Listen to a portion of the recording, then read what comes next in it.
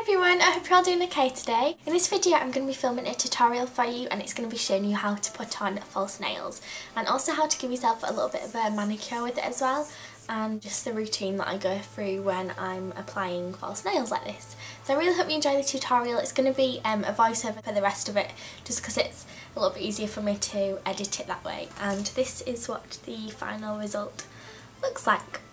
So I really hope you enjoy the video and stay tuned to see how it's done. So the first thing you want to do is just get some nail varnish remover and remove any remaining chipped nail polish. The one I'm using is from Q-Tex and it's their Nourishing Nail Polish Remover for weak nails.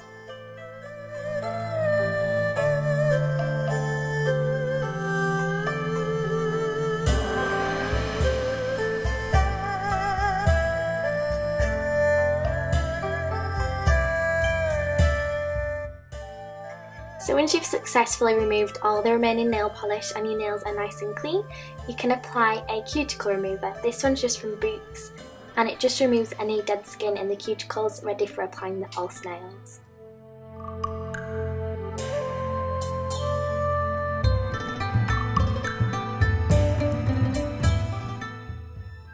So just squeeze out a small amount at the base of the nail and then massage it in.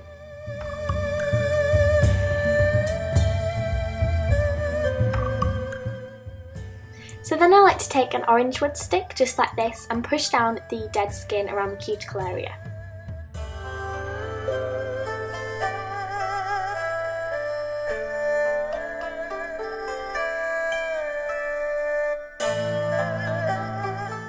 So once you've pushed down the cuticles, you'll probably find there's a little bit of skin just sort of sticking out, and that needs to be removed with a pair of cuticle trimmers which look a bit like this.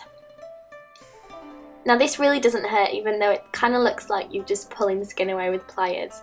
It just sort of snips away the dead skin and leaves it nice and bare for the false nails to be applied.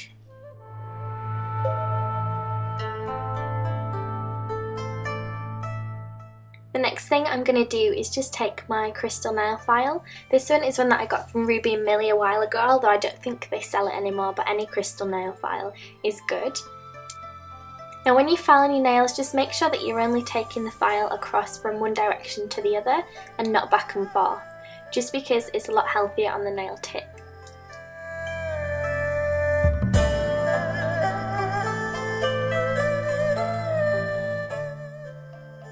So once you've got your chosen brand of false nails, these ones are just from Boots and they're the plain kind, so you can paint any colour over the top.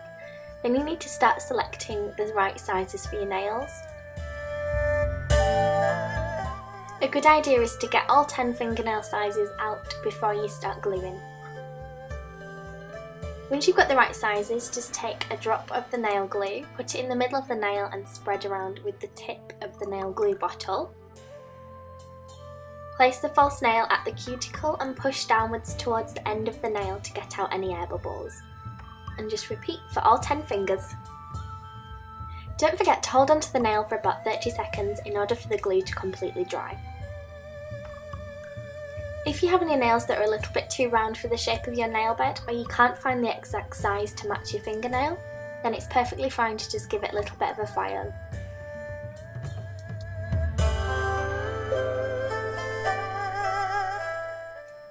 Then you just want to carry on gluing the rest of your nails until they're all stuck in place.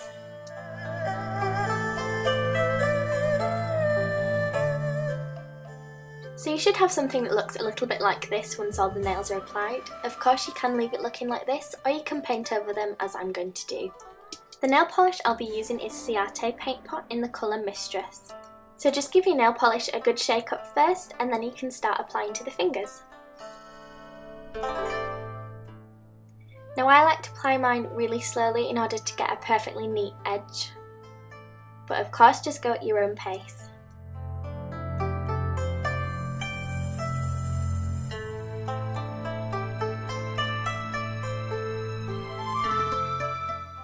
So after applying your second coat, you should have something that looks a little bit like this.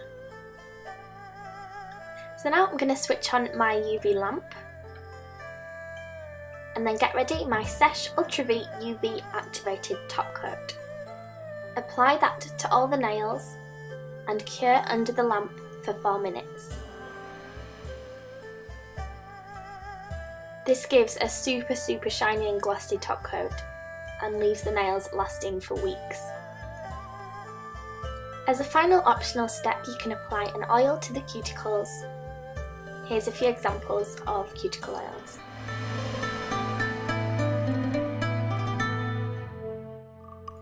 So that's it, perfectly glossy manicured red nails.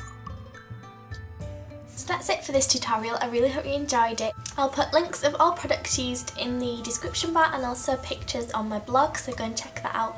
And as well, there'll be links to my Facebook page and my Twitter. So just click more info and you'll see all that down there. So please don't forget to hit the subscribe button just up there if you haven't already. So I'll see you all in my next video. Bye!